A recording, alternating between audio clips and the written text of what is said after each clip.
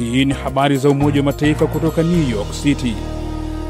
Miongoni mwa habari tulizonazo hii leo, hatima ya watoto milioni 370 iko njia panda kisa COVID-19.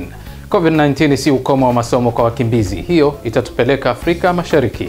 Na mashinani tutakwenda magharibi mwa Afrika kusikia harakati za mwanamuziki Angelique Kidjo dhidi ya COVID-19.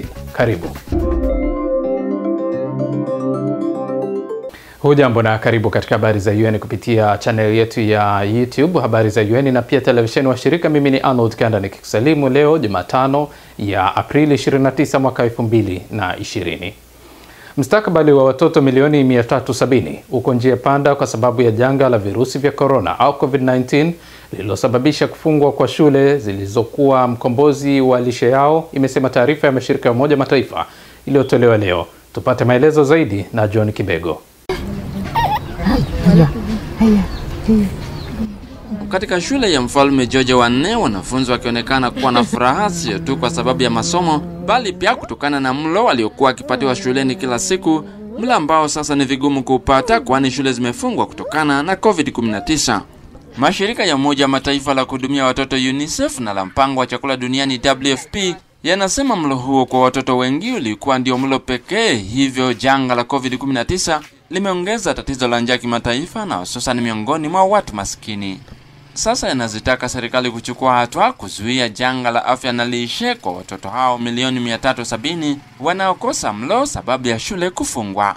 Akisisitiza hilo, mkurugenzi mtendaji wa WFP David Bisla amesema kwa mamilioni ya watoto kote duniani mlo wanaopata shuleni ndio mlo pekee wa siku hiyo, na bila mlo huo basi wanashinda njaa, wanakuwa kwenye hatari ya kugua, wanaacha shule na kupoteza fursa nzuri ya kuepuka maskini. Ni lazima tuchukue hatua sasa kuzuia janga ya kiafya kuwa janga kubwa la njaa. Kwa wasichana, mashirika yanasema mlo shuleni ni muhimu sana kwani katika nchi nyingi maskini ahadi ya kutoa mlo shuleni inatosha kuwafanya wazazi wasiojiweza kupeleka binti zao shuleni na hivyo kuepusha kazi ngumu za majumbani au ndoa za mapema. Kwa upande wake, mkurugenzi mtendaji wa UNICEF Henrietta Fore amesema shule ni zaidi ya mahali pa kusoma. Kwa watoto wengi ni mahali pa kuhakikishia usalama, huduma za afya na lishe. Tusipochukua hatua sasa kuongeza huduma za kuokoa maisha, basi athari za COVID-19 zitashuhudiwa katika miongo kadhaa ijayo.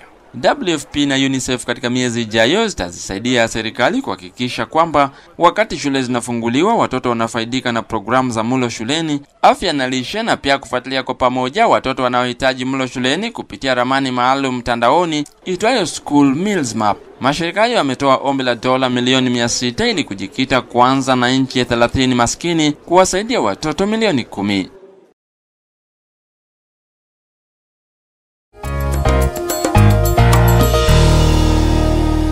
Nchini Kenya, matangazo ya shule kwa njia ya redio sasa yameanza katika kambi za wakimbizi, ambapo walimu wanafundisha masomo kupitia redio za jamii ili wanafunzi waendelee na masomo hata wakati huu wa kusalia nyumbani kutokana na janga la ugonjwa wa virusi vya corona au COVID-19. Jason Nyakundi kutoka Nairobi, Kenya na maelezo zaidi. Kambini Dadaab nchini Kenya, mwalimu Amina Hassan akiwa katika studio ya redio jamii ya Gargar tayari kufundisha wanafunzi wake wa darasa la 5 wapatao 100 somo la Kiingereza. Today's lesson is English for standard 5. Mafunzo haya ni mbinu iliyoibuliwa na serikali ya Kenya kwa kushirikiana na wadau kama vile shirika la Umoja wa Mataifa la kuhudumia wakimbizi UNHCR, wakati ambapo virusi vya corona vimesababisha kufungwa kwa shule kwa muda usiojulikana, lakini masomo lazima yaendelee. Mwalimu Amina badala ya kufundishia darasani kama alivyozoea, sasa amelazimika kuingia studio kufundisha wanafunzi, ambapo wanasema all of them doesn't have the radio but some of them si wote wenye redio, lakini wakati ukifika wanaweza kupata redio wakati huo. Hadi sasa tumefundisha masomo yote na kuna masomo ambayo yanarudiwa. There even some lessons which are now being repeated. Mafunzo kwa njia ya redio ambapo wanafunzi wanakaa vikundi kufuatilia wakiwa na kalamu na madaftari yanasaidia walimu kambini Dadaab kufikia wanafunzi zaidi ya 100,000 ambao ni wanafunzi katika shule 22 za msingi na 9 za sekondari kambini Dadaab. Amina anasema kuwa due to this coronavirus, kutokana na virusi vya corona, shule zimefungwa, lakini elimu lazima iendelee badala ya kukoma. Na punde ni mashinani, ambapo mwanamuziki Angelique Kidjo anatumia wimbo kuhamasisha watu kujilinda dhidi ya virusi vya corona. Usibanduke.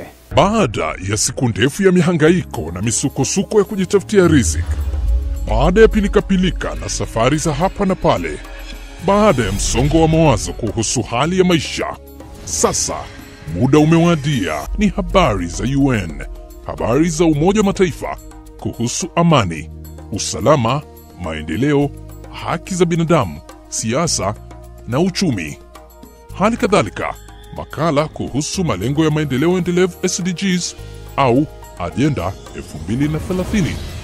Unasikiliza idhaa ya Kiswahili ya Umoja wa Mataifa kutoka New York. Ni habari za UN kutoka hapa Marekani kupitia channel yetu ya YouTube habari za UN na pia televisheni wa shirika, na unaweza kutembelea wavuti wetu ya news.un.org/sw kwa taarifa, maelezo, video pamoja na makala. Mimi ni Arnold Kanda, tunasonga mbele. Nchini Sudani Kusini, watoto waliokuwa wametumikishwa vitani na hatimaye kuachiliwa huru sasa wameanza kubadili maisha yao na ya wengine baada ya kupatiwa stadi za kujipatia kipato kwa msaada wa Umoja wa Mataifa na wadau wake. Maelezo zaidi na Asumta Masoi. Mjini Yambe, jimboni Equatoria Magharibi nchini Sudani Kusini, Malis si jina lake halisi, alikuwa kwenye karakana yake ya kutengeneza samani. Kwa kumtazama utadhani maisha yake yote yamekuwa mazuri, lakini macho yake yanaeleza kwa kina alichopitia. Malis alitekwa nyara na watu wenye silaha wakati bado barubaru na kupelekwa msituni ya mbio. Wakati tulipokuwa msituni tulipata shida sana. Amani ilipopatikana nchini mwetu, tulitoka msituni na kujisalimisha, na pia tulipatiwa mafunzo. Mapema mwaka 2018, Malis alikuwa miongoni mwa vijana walioachiliwa huru baada ya mashauriano yaliyoongozwa na vikundi vya kidini na ujumbe wa Umoja wa Mataifa nchini Sudani Kusini, UNMISS.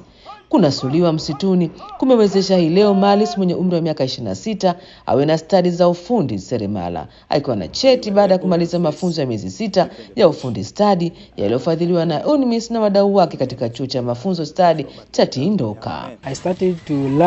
Nilianza kujifunza jinsi wanavyopima vitu vyote, mfano kukata na kuweka matundu.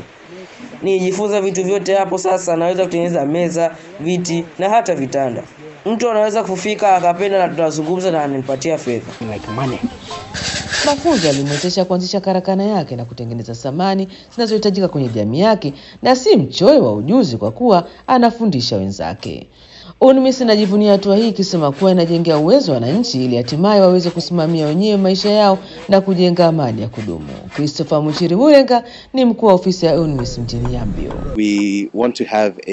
Tunataka kujenga mashauriano kati ya jamii kuhusu kila walicho nacho na fursa za maendeleo kwenye jamii zao na changamoto wanazokabiliana nazo. Hali kadhalika vitisho wanavyodhani wanaweza kukumbana navyo na uthabiti na udhaifu wao, ili hatimaye wao wenyewe wawe vichocheo vya kujenga mnepo wa kusonga mbele katika kujikwamua na kuendelea. Kwa mujibu wa shirika la Umoja wa Mataifa la kuhudumia watoto UNICEF, zaidi ya watoto 3,000 nchini Sudani Kusini wameachiliwa huru na vikundi vilivyojihami tangu kuanza kwa mapigano wenyewe kwa wenyewe nchini Sudani Kusini mwezi Disemba mwaka 2013, na bado maelfu kadhaa wanatumikishwa vitani. Na sasa ni mashinani ambapo Angelique Kidjo, mwanamuziki kutoka Benin, anaimba wimbo with no pata pata, yaani bila kugusa na kuhisi, mambo muhimu wakati huu wa kujikinga na virusi vya corona.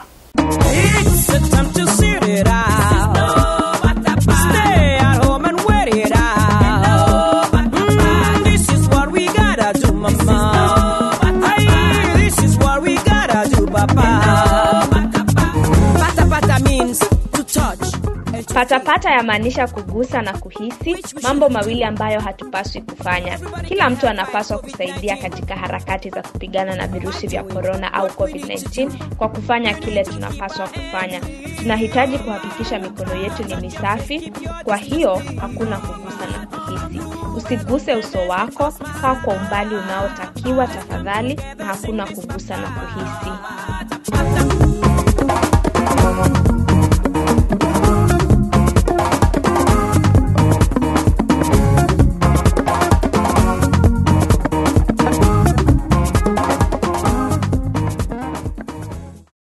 Shukrani sana Angelique Kidjo, na hadi hapo ndio natamatisha habari za UN hii leo kutoka hapa Marekani. Tukutane tena kesho kwa habari zingine. Pia unaweza kutembelea wavuti wetu news.un.org/sw kwa taarifa zingine mbalimbali, na pia subscribe kwenye UN News YouTube channel yetu habari za UN. Mimi ni Arnold Kanda, kwa niaba ya mpiga picha Anita Ruhinda na mchanganya picha Sunta Masoi na wote walioshiriki, na kutakia kuendelea kujilinda. Kwa heri.